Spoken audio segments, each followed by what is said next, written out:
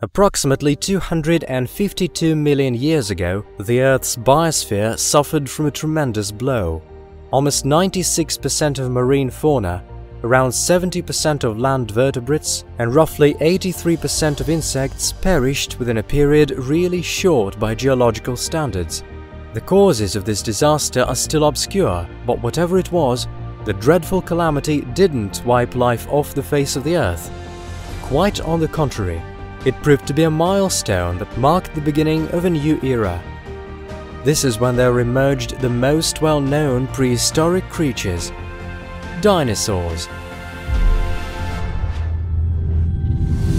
Kosmo, the first in outer space. The Permian-Triassic extinction event marked the beginning of the Mesozoic, a new era in the geologic history of the Earth. It began approximately 252 million years ago and continued for around 186 million years. This was a time when our planet was actively transforming and gradually assuming its today's looks. The most crucial tectonic process of the epoch was the splitting of the single supercontinent Pangaea. First, it broke down into two landmasses, Laurasia and Gondwana, which in their turn went on to form the continents we know today. With several large, mutually independent territories separated by seas and straits, the conditions were perfect for independent ecosystems to emerge, which gave impetus to new evolutionary adaptations. In terms of climate, the Mesozoic was the warmest era in the entire history of multicellular life forms. Throughout this era, there was no ice shield even at the poles that would cover the ground for a long term. Still, temperature would drop from time to time, which forced both flora and fauna to adapt to the newly imposed conditions. The Mesozoic comprises three periods, and the first one is known as the Triassic. It began around 252 million years ago and continued for around 51 million years. This was the time when tectonic processes in the Earth's interior were just starting to break Pangaea into separate continents, and the supercontinent remained whole for most of the period. The Ural Ridge, one of the oldest mountain ridges existing to this day, completed its formation in the Triassic. At the time, the mountains were in their salad days and comparatively high. The period's climate was relatively dry and hot, which is why there were lots of deserts at the time and the area of inland bodies of water diminished. There was 10 to 15% of oxygen in the air for most of the Triassic, and then, around 215 million years ago, its level gave a sudden leap to reach as much as 19%. The reasons for this phenomenon haven't been established for certain, but it is assumed that it may have had something to do with the evolution and spreading of certain varieties of marine or land plants. Prehistoric seed ferns accounted for the overwhelming majority of the flora of the day, but later on they were gradually ousted by more progressive groups of plants. Those included cycas, ginkgo and prehistoric conifers. Many of these orders have survived to our day, although now they are not as diverse as they used to be. Marine life, meanwhile, was following its own course of evolution. The oceans, emptied by the Perm-Triassic extinction, were gradually populated by turtles and teleosts, and the first ichthyosaurus held the niche of large predators. Later on, they were to become reptiles best adapted to aquatic environment. But in the Triassic, these creatures were still rather primitive. An example of these is Symbospondylus, which lived 240 to 210 million years ago. This giant sea saurian measured 6 to 10 meters in length and ate mostly fish. This impressive creature had a long, thin body, half of which was a flexible tail. Its head was rather large, and the elongated sharp muzzle boasted a nice set of small and sharp teeth. Symbospondylus's limbs looked like diving fins, but it appears they were used only to stabilize body position in water. The saurian's skeleton structure suggests that it traveled through water by making wave-like movements and, generally speaking, was rather clumsy. The most common representatives of land fauna of that time were Archosauria, prehistoric ancestors of dinosaurs, crocodilomorpha and birds, as well as other animal species. By the middle of the period, first dinosaurs evolved from ancient Archosauria as independent species, but there was still a long and hard struggle for survival up ahead for them. It was only by the end of the Triassic that dinosaurs started to establish their dominance in the Earth's biosphere, after sharply growing in size, which incidentally coincided with an increase of oxygen in the atmosphere. With dozens of films and thousands of books about horrifying saurians, anyone today would be familiar with what they looked like. At the same time, these giants seem to eclipse other species, which are by no means less important and interesting. For example, Oligokyphus, a small creature that lived in the late Triassic around 200 million years ago. This small and deft little animal was a genus of cynodonts, prehistoric animals that differed from mammals in some not very clearly noticeable traits. Oligokyphus had a thin, flexible body measuring around 50 centimeters. It grew fur and generally looked like a weasel. Warm-blooded and herbivorous, it was widespread on the territories of today's North America, Europe and China. Even though it isn't known whether Oligokyphus had a pouch on its stomach, the structure of its skeleton allows us to assume that its babies were quite small, which is typical of today's marsupials. It is also highly likely that Oligokyphus fed its babies on milk. Another assumption about these creatures is that they dug burrows and made homes there. They also took great care about their babies, which may be evidence of a comparatively high intellect. Unfortunately, these creatures perished at the beginning of the Jurassic period, supposedly due to lack of food and heightened competition. Still, they remain the oldest prehistoric animals that look like today's mammals most. The Triassic-Jurassic mass extinction heralded the end of the Triassic period. A great number of amphibians, some Archosauria, other reptiles, as well as many plant orders vanished from the face of the Earth. Among the possible reasons for this disaster are volcanic activity, a change in the global ocean level, and sudden climate change. Either way, the extinction event vacated a number of ecological niches, which allowed dinosaurs to establish a firmer position on the evolutionary arena of the Earth. The next period of the Mesozoic was the Jurassic.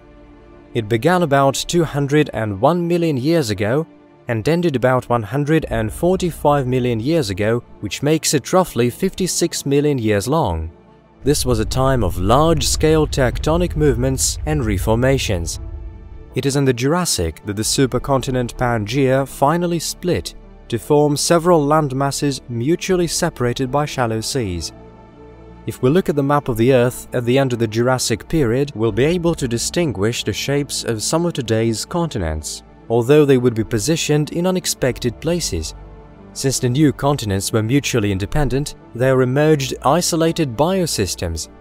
That is why some animals and plants that were abundant on one continent would be non-existent on another. The Earth's climate was warm and humid for most of the Jurassic period, and by its end a comparatively short cooling occurred. Great areas on land were covered with tropical forests, which were for the most part cycas, gymnosperms that resembled palm trees.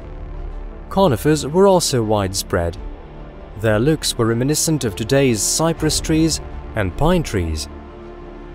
On land, meanwhile, there started the epoch when dinosaurs positively flourished. Their diversity was rich, and they held most ecological niches while dominating almost every single one of them. Among these creatures, one could come across both small saurians the size of a cat and real giants. Herbivorous dinosaurs known as sauropoda came to be widespread in the Jurassic.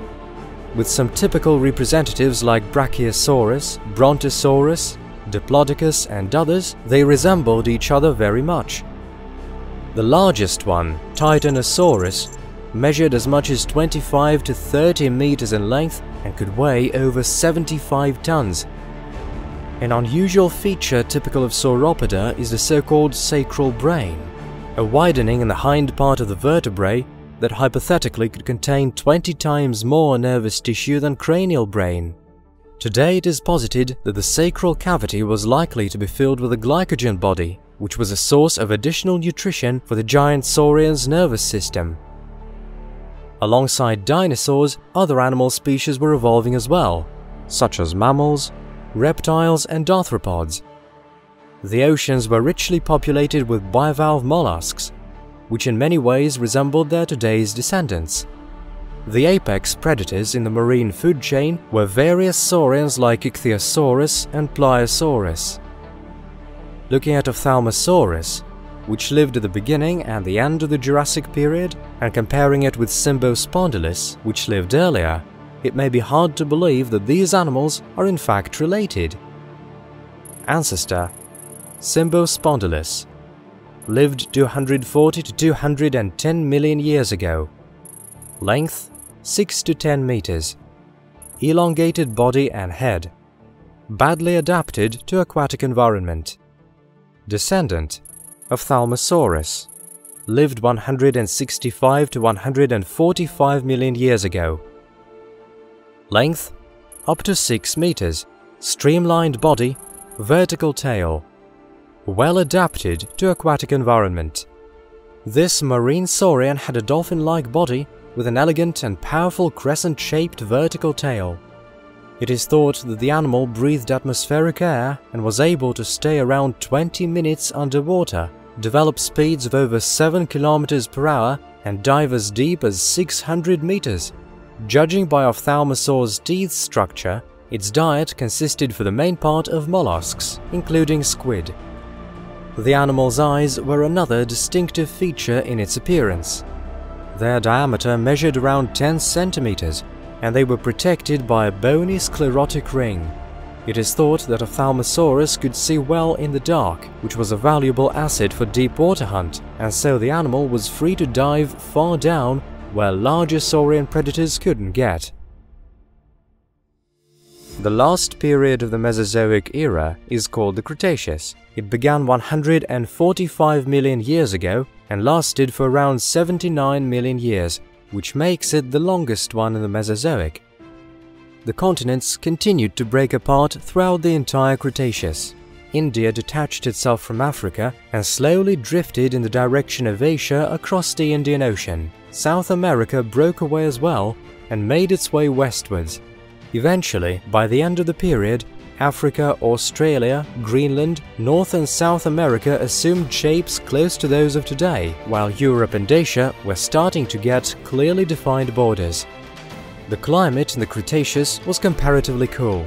In the period from 100 to 85 million years ago, the average temperature increased somewhat, and then cooling continued, which persisted till the very end of the era. This is exactly when Tyrannosaurus and Triceratops were around, the most widely known dinosaurs and truly distinctive symbols of the Mesozoic. Still, the period is much more notable for the spread of flowering plants, first trees and then grasses. They formed turf, and so strengthened the soils and made them more fertile, while nutritious seeds served as food for a wide variety of species. This gave evolutionary impetus to diversification of mammal species and also for some herbivorous dinosaurs, but on a smaller scale. Even though reptiles were dominating in all the ecological niches of that time, mammals continued to evolve. They grew to be more and more diverse, and by the end of the period, it was possible to single out separate groups, like ungulates, Eulipotyphla, predators and primates. Repenomamus, which lived around 125 million years ago, was one of the largest mammals of the Cretaceous. Its body measured up to 1 meter in length and it weighed 12 to 14 kilograms. This creature's appearance may have been similar to today's Tasmanian devils. Its teeth structure suggests that it was a predator, but its limbs were short and clumsy, so probably this animal was a scavenger. Incidentally, an interesting find was unearthed at archaeological diggings. It was Repenomamus's skeleton with bits of a small dinosaur in its abdominal area. This may serve as evidence that some mammals of the time could hunt small dinosaur species like Psittacosaurus and Dachyornithoides. Meanwhile, large aquatic saurians had long been dominating the seas. Ichthyosaurus, Plesiosaurus and Mosasaurus. However, around 90–95 million years ago, their population sharply dropped after the extinction event brought about by the second oceanic anoxic event, which had to do with a sharp decrease of oxygen in the ocean. One of the suggested possible reasons is increased underwater volcanic activity. The end of the Cretaceous was probably the coldest time in the Mesozoic. All living creatures set about adapting to the inexorably dropping temperatures, and dinosaurs were no exception. Around 70 million years ago, the territory of today's northern Alaska, above the Arctic Circle, was inhabited by a peculiar dinosaur species. This saurian is known as Nanuqsaurus. Remotely related to the horrifying giant Tyrannosaurus rex, this dinosaur admittedly resembled it, but its size was smaller. The body of Nanuqsaurus measured around 6 meters and it weighed just around 1,000 kilos. That is approximately 8–9 times less than Tyrannosaurus rex. This shrinking is thought to have had to do with a lack of available food in its habitats. Forced to survive in the dire conditions of the far north, among snowy stretches and in the semi-darkness of the polar night, this dinosaur developed some unusual features. First of all, it is likely that it was warm-blooded, and incidentally the metabolic processes in its body ran their course remarkably fast, for example, as is the case with today's birds. Secondly, Nanuqsaurus's body was covered with several layers of down and feathers which allowed it to preserve warmth in the severe northern climate. This suggests that the northern saurian was probably an active and fast-moving predator, but in the conditions of the polar night, traditional ways of hunting prey are not that effective. That is why it appears that Nanuqsaurus had an exceptionally well-developed sense of smell and sensitive night vision. These assumptions are confirmed by the build of its cranium.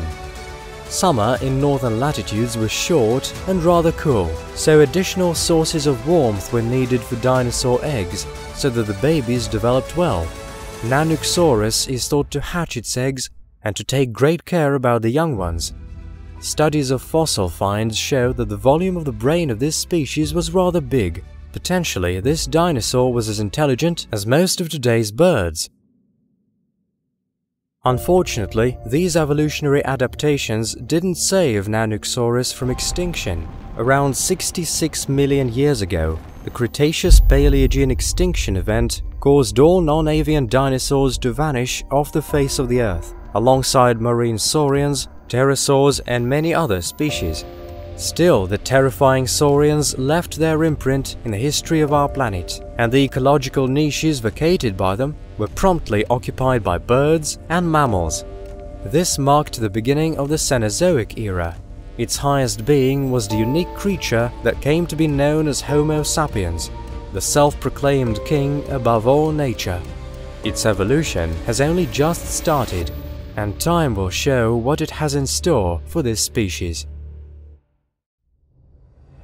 Dear friends, if you have anything to say about all this, feel free to do so in the comments below. Your support means a world to us, because videos of this series take a lot of time and effort to create. Please subscribe to be in touch with Kosmo, and we'll be happy if you give us a like. This will inspire us to produce and post a new video faster. Let's keep in touch.